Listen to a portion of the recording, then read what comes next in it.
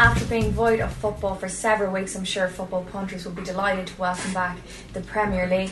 We're going to preview it now, and first of all I want to talk about Chelsea Man United, sort of head to head. It's between those two at the moment in the betting. They're up at the top. Who do you fancy? Yeah, well, the Community Shield sometimes is a bit of an indicator. It didn't really seem like a friendly to me. They both played very, very strong teams.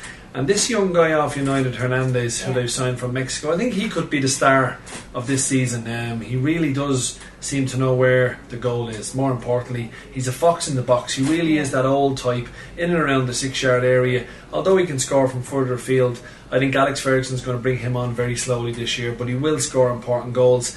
Chelsea, for me, they're getting a little bit old. And I know Ancelotti, through his years with AC Milan, he likes players in their early 30s because he feels they're mature, they know what to do at this stage. But I'm a little bit worried. Drogba's very injury prone, and Elka hasn't really hit fire in the last couple of seasons, and I just wonder who's going to take up the slack if those two are not performing. So for me, I don't think it's going to be Chelsea this year.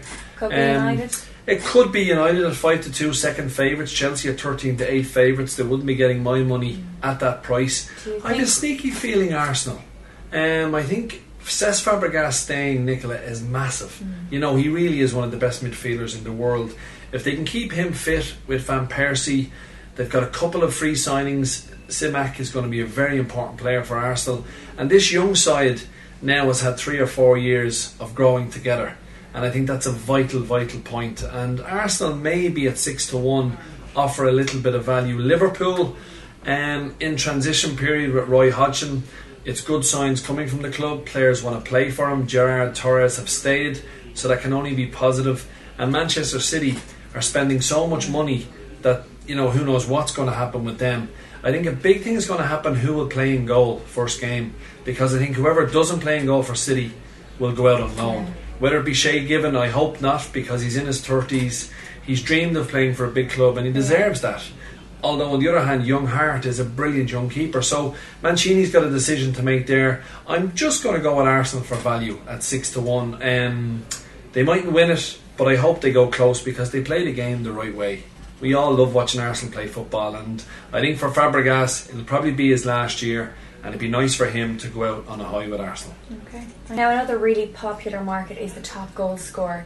Wayne Rooney, I have some doubts about him, and plenty of Manchester United fans do. Will he come into the form that he was in last season? He started to show a few signs of form in the Community Shield. Not his goal scoring ability, but his passing ability, dropping off the front man, and that's where I think Hernandez might have a big role to play in this season. But Rooney hasn't scored in a long time. Obviously he went without a goal in the World Cup. He missed a couple of sitters against the Airtricity selection. So Rooney needs a goal, but listen, I'm not going to question his ability. He's a top class player. He's joint favourite with Drogba at 5-1. Torres, injury again. You know, can Liverpool keep him fit for 38 games in the league? I think if Torres played 30 matches in the Premier League, his goals per game ratio is phenomenal. So you would imagine that if he could get 30 matches, he'd be right up at the top end. I've already questioned Drogba. Van Persie is a man who didn't hit fire at the World Cup really. He didn't score as many goals as he would have wanted. He's 9-1.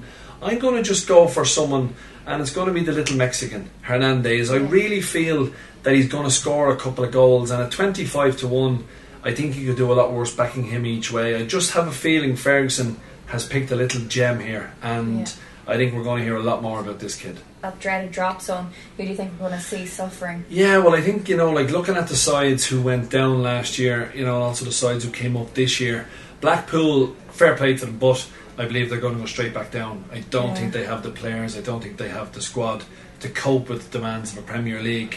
West Brom, there's no doubt that they will try and play football the right way, but you do need a little bit of steel and a little bit of battle to stay in the Premier League.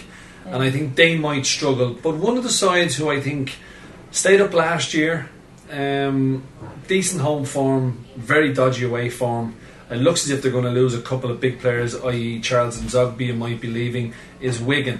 Now if I was to have one bet on a side going down, I would go for Wigan at 2-1. I just feel they've been staying in the Premier League by the skin of their teeth for the last couple of years, and I think they may just find it difficult. I think Newcastle, such a big club, will stay up because they've got the fan base because they've got a decent squad. You must remember when they got relegated down to the Championship, they didn't sell anybody.